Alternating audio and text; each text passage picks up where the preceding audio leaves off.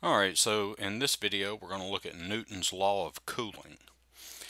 And it says the temperature of an object T in surrounding air with temperature T sub S will behave according to the formula.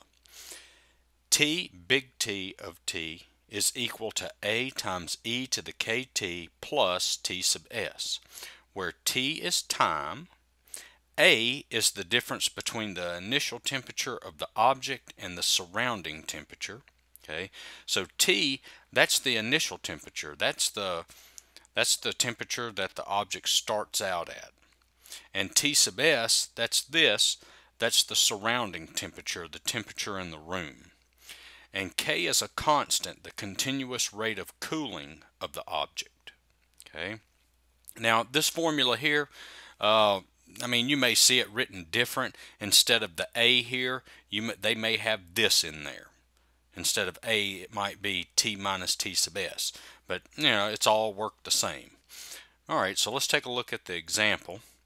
So it says a turkey is taken out of the oven with an initial temperature of 165 degrees and is allowed to cool in a 75-degree room.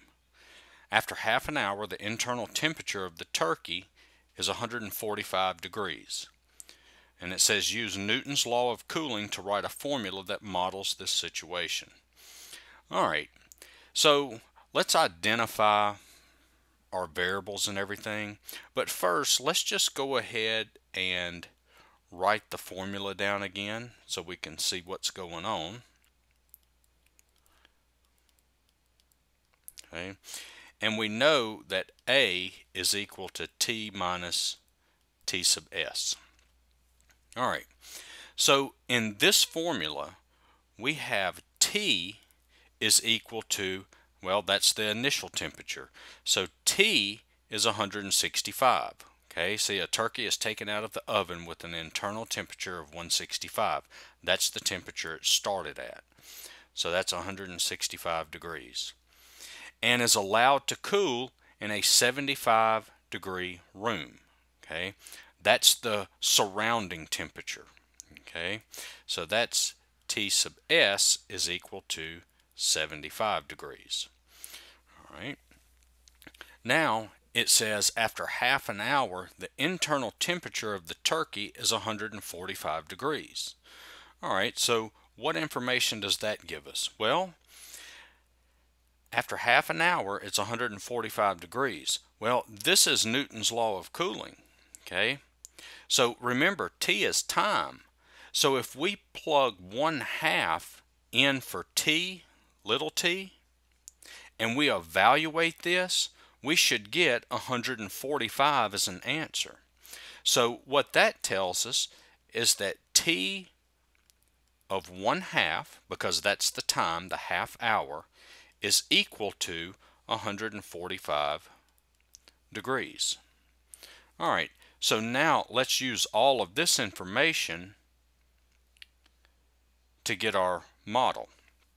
Alright, so we've got A, e to the kt plus T sub S. Well, we need to figure out what A is. Well, we know that A is T minus T sub S, which is 165 minus 75. Okay, so 165 minus 75, that is equal to 90. And yes, this should be an A here. Okay, so A is 90. Alright, so now let's just go ahead and plug everything in to our formula. Okay, so I'm going to evaluate this function here at t equals 1/2. Okay, so we have t of 1/2 is equal to A, and what's A? It's 90 times e to the kt. Well, we don't know what k is. See, that's what all this information here is for, is so we can figure out what k is. So Now I need to plug the 1/2 in for little t, so that's 1/2 k plus t sub s. Well, t sub s is 75. Okay. Now notice I plugged the 1/2 in for little t here, and that should equal, just like this says, see, t of 1/2 is 145. All right. So now we need to solve for k. See, I have an equation here. This equation here, I can solve for k. So I've got 90 e to the 1/2 k plus 75 equals 145. So I get 90 e to the 1/2 k equals, and then let's see, that's 145 minus 75. That equals 70. And then I get e to the 1/2 k equals 7/9 when I divide both sides by 90. All right, so now what do we do? Well, we've got to solve for k. So remember, we're going to take the natural log of both sides. That equals natural log of 7/9.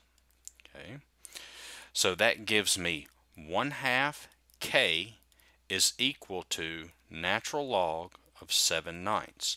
Now remember how we get 1/2 k here. Remember, we have a property that says the log of b to the x, well, let's do it like this. X to the b with base b is equal to b. So remember, if the base of the log, if the base of the, it should be written b to the x. If the base of the log and the base of the exponent are the same, then your answer is your exponent. Okay? And remember, natural log of e is the same thing as log e with base e. Okay? And see, I have natural log of 1/2 k, and since these are the same, that's my answer, my exponent. Okay? All right. Now multiply both sides by 2, so I get k equals 2 natural log of 7/9. Okay, so you can leave it like this, or you can punch it in your calculator. Let's go ahead and just punch it in the calculator. So I've got natural log 7 divided by 9 times 2, and that gives me negative 0.502628857. And I'm going to round this to 4 decimal places for the video. Okay, you know, if you're working on this, you may not want to round that number, but I'm just going to do it for the video. All right, so now we know what k is. Okay, we know what k is. It's negative 0.5026. So remember, our function is, well, let me write k back up at the top.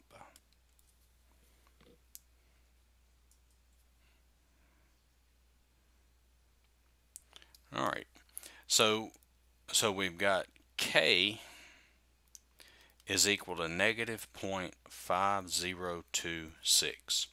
So now I can get my function t of t. So t of t is equal to a, which is 90, times e to the kt, e, and here's k, negative 0.5026,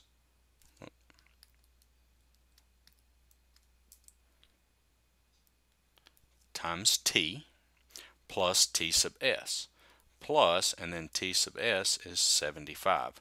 So here is our function. This answers part A. Use Newton's law of cooling to write a formula that models this situation. So here's your model. Okay. All right, so now let's look at B. And I'm going to go ahead and erase all this and just leave the function so we can have some room to work up here.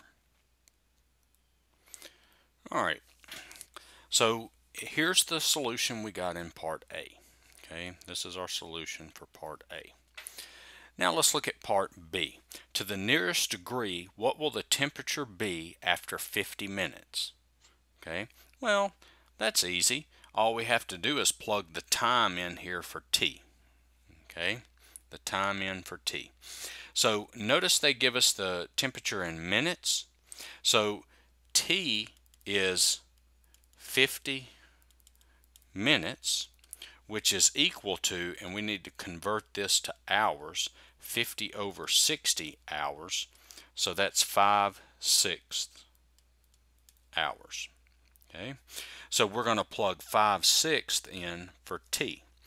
So for part B, that's T of 5 over 6, and that's going to be 90 e to the negative 0.5026 times 5 over 6 plus 75. And then all we do is plug this into our formula, or into our calculator. Alright, so when we plug that into our calculator, we get an answer of 134.2 degrees. There's a bunch of other decimals, but this is rounded to 1 decimal. And I know this says to the nearest degree, so we would say that the temperature is approximately 134 degrees after 50 minutes. That would be the temperature of the turkey if it was just sitting there in a 75-degree room. Alright, so now that's part B. That was easy. Now let's look at part C. And let me erase this. Alright, so part C says to the nearest minute. Okay, how long will it take the turkey to cool to 110 degrees? Alright, now one thing that I want to point out here is the way that we got this function, this model here, is when we did the time, we put our time in hours. So that means T is in hours. Okay. Now we could have used 30. Okay. Remember when we were solving for K, instead of plugging 1/2 in for T, we could have plugged in 30, and so T would have been in minutes. And then that way when we did B, instead of evaluating T at 5 over 6, we would have evaluated it at 50. Okay, that's the difference. And now this is asking us to solve, and they want to know what the time is in minutes. But keep this in mind, that when we solve for the time, that's going to be our time in hours.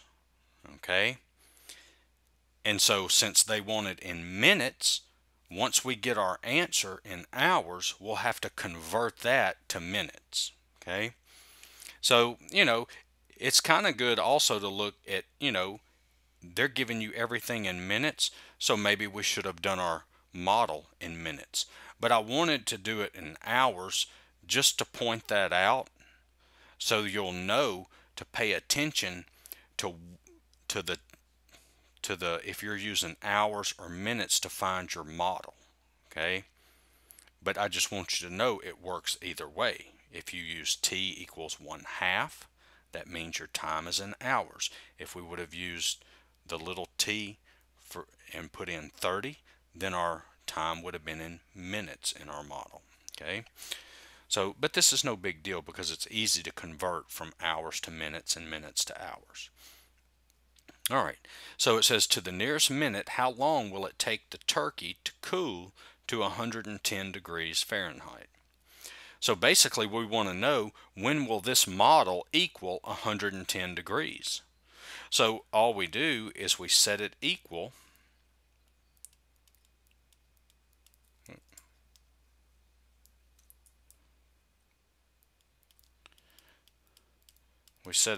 to 110, and then we solve for T. Okay, and it's going to be similar to the way that we solve for K. Alright, so let's solve. Let's get this one by itself. So we got 110 minus 75. So that's going to give us 90 equals negative 0.5026 T equals 35. So e to the negative 0.5026 t is equal to, and that's going to be 35 over 90. Okay, 35 over 90. All right. And then we're going to take the natural log of both sides. So natural log e to the negative 0.5026 t is equal to the natural log of 35 over 90. And we can leave it as 35 over 90. That's no big deal. Or if you wanted to, you could reduce, this reduces to 7 over 18. Either way, it doesn't matter. Okay. And so remember what we talked about, the natural log of e to a power, that's negative 0.5026 t is equal to natural log of 7 over 18. And so t is equal to natural log of 7 over 18 divided by negative 0.5026. And so t is, so let's punch this into our calculator.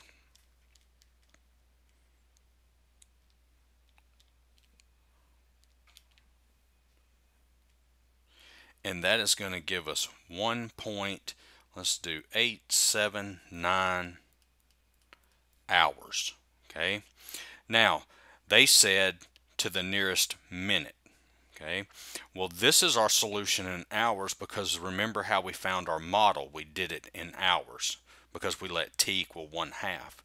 So this is the same thing as t equals 1.879 times what? 60, and that will be in minutes. If you multiply hours by minute by if you multiply hours by 60, that gives you minutes. And so here t is, let's see, that's 112.7 minutes, which is approximately 113 minutes. And we rounded it up because they said to the nearest minute. Okay. All right, so I hope this video helped. Give me a like, subscribe, share, check out my other videos, and thanks for watching.